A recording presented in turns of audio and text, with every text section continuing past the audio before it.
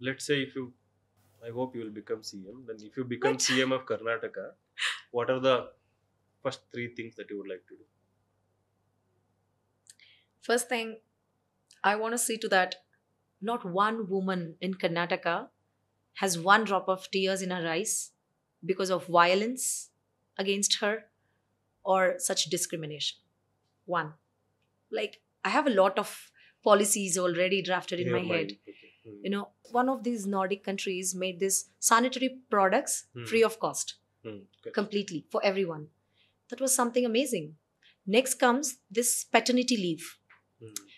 You know, when you take, there's a problem in careers. Both of them, a man and a woman, have the same qualification. They get into a job.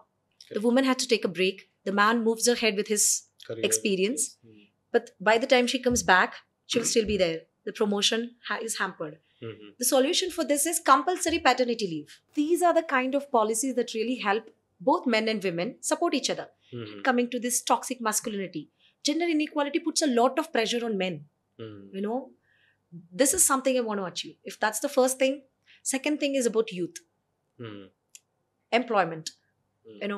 Karnataka should become the topmost when it comes to employment, although it was when all this Correct. IT boom happened. Hmm. And now it's again going back, and you see this youth taking all misguided, and Hmm. the communal murders and stuff that you see, how misguided they are. That's only because their energies are not channelized in the right way. Their productivity is not being used properly. Hmm. That is something I want to do, create more jobs. And education. Hmm. Education is one of the most important thing, whether it is for a woman or a man. Correct. Intersectionality, where rural, urban, the Hmm. quality of education should be equal. That is Hmm. something I want to concentrate on.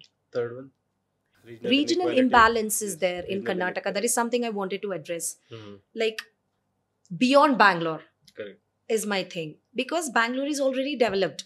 Hmm. Even whether you concentrate on it or not, So that's a it good. will That's keep a good developing. slogan actually. Yeah, beyond Bangalore is my motto. That you can add as the third one. Hmm. Like, when I visit Bidar and all that, I can't believe it is so underdeveloped. The North Karnataka. Hmm.